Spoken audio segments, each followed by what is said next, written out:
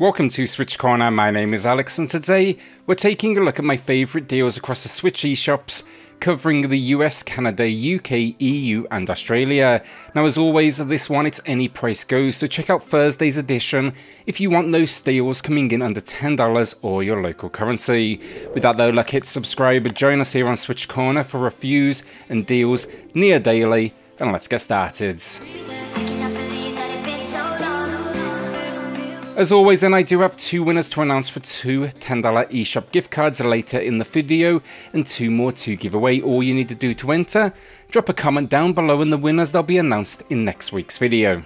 Zengeon then to kick us off under this, it's an interesting one. Think Hades but easier and leaning more into that anime style. It's a roguelike though that gets a fair few things right, it definitely stumbles in some areas. What I did like though, multiple characters, some unique locations and also some solid boss moments.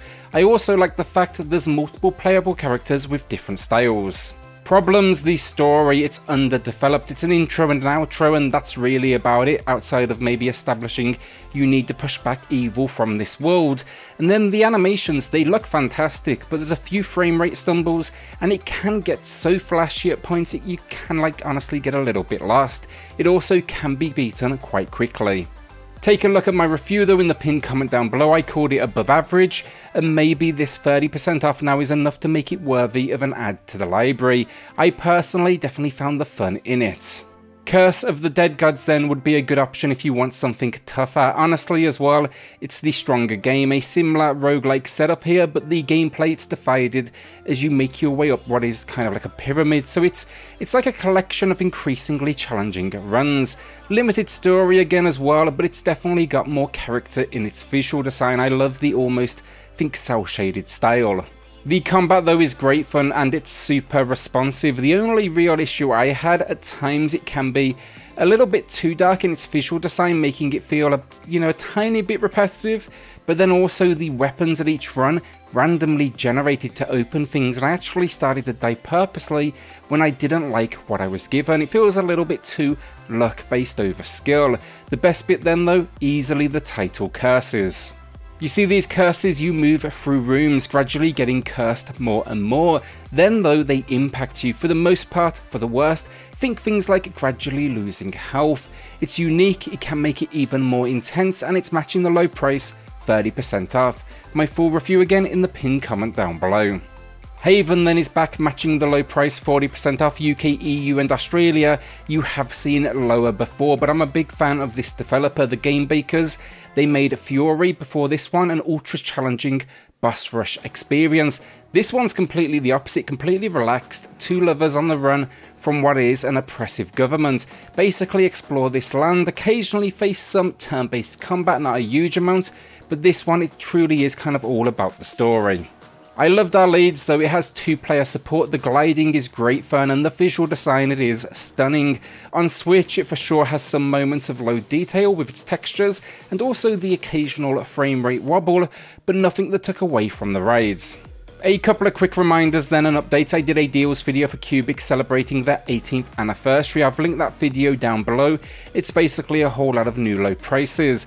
Then remember to check out PlayStation Corner and Xbox Corner if you haven't already. We are pushing for 10k subscribers over on PlayStation Corner and 4k for Xbox Corner. On the latter, Xbox Corner, we're like 50 subs away at this point, so all of the support helps. Othercide then just recently got a physical release, but it's a tactical strategy experience with a horror theme. The standout here is the black and white visual style, outside of maybe the occasional dash of red, but it works surprisingly well on the Nintendo Switch, given that kind of calls for a solid resolution throughout to avoid pixelation, and for me it definitely delivered. The gameplay is tough as well, and there's a whole lot going on here. Think though turn-based combat working in conjunction with a cooldown period and timeline that you need to manage. You are the daughters though, tasked with facing and taking out evil, and I was really impressed not only with the gameplay but that story as well. It also features then some roguelike elements, but with this one, check out my video below. It needs a little bit more of a deep dive to get through all of the mechanics. It's a new low price then for those in the UK, EU and Australia, and then matching the low in the US and Canada with 33% off. What lies in the Multiverse then is a minor discount, 10% off. That is a launch discount. I reviewed it this week though on the channel. I was really impressed, so I wanted to give it some extra exposure. Think a puzzle platformer with an adult theme around travelling through different dimensions, but it's the mechanics. Each universe brings a new concept. Think like reversing gravity or worlds that can kill you. Check out my full review though, this one definitely might surprise you. Dusk Diver then, I'll keep it quick, spoke to it recently, but an action adventure with a dash of RPG. You team up with Godzo to fight back evil from these portals popping up over this world. The city is really stunning at points, popping with colour, and the combat is fun too, but the actual dungeons, I guess you could call them that, they let the game down. It's just kind of grey, dull, and it makes it feel somewhat repetitive. I still definitely enjoyed it though. I wanted to give it a shout out though because it's a new low price here with 67% off, but also the sequel just released on the Japanese Switch eShop with English, so I'll be reviewing it later in the week. I feel like the first one got a bit of a following behind it, so it's definitely going to be worth a look. Rune Factory 4 Special then, similar reason, it's getting a sequel towards the end of the month, and I feel that's been long awaited, so why not check this one out first. A very good game as well that should appeal to a number of different audiences. You know, it's got things like the exploration, the farming, daily offense, meeting the locals, like many in the genre, but then it packs in some dungeon crawling as well, making it feel a little bit more exciting for me as someone that rarely gravitates towards that kind of slice of life genre. It's matching the low price then, 35% off, and this one, it could definitely keep you busy for a good while given its formula. Snowrunner then is a gem, though an acquired taste. I'd call it a strategy experience personally. The idea, complete increasingly challenging tasks across this open world in all sorts of different vehicles, but it is so addictive, and there's so few games where you can find the reward in pulling yourself out of, let's say, snow or mud at 1 mile an hour. I didn't think I would like the formula with the original game. I ended up absolutely loving it. It's matching the low then, 30% off, and there's a ton of content and paid DLC as well available to expand that journey. My pickups of the week then, I'm grabbing two first. Turrican Flashback. As always, I can't recommend these ones, but maybe you'll want to join me for the raid. This one though, I've wanted to play since release, but the price point for me, it was just way too high. Now though, 60% off, a new low price, I am definitely game. It's a run and gun experience, packs 4 entries, some bonuses, and this series it influenced the mighty Velocity 2X. It's a classic though, basically worthy of its own collection. Then I'm grabbing Clockwork Aquario, and this one I just missed it at launch. 25% off though, a new low. Seen some kind of mixed opinions here. The common description seems to be nice little kind of time capsule, but it's definitely feeling a little dated as well. It was actually unfinished until this release, and it's a platformer with some action elements as well. I love the big chunky sprites the game's rocking though, and I'm looking forward to jumping in. Our first winner of the week then, Barry, who was picking up a few games from the devs donating money, had a ton of comments around it as well, so I appreciate everyone's feedback on including it with the video. Congrats to Barry, drop me an email to claim your code, and everyone else, a second winner coming up here shortly in the video. Into the final 3 games then, starting with another classic, Dariusburst, another Chronicle EX+. It's an update of the 2010 arcade title and a remix of Dariusburst generally.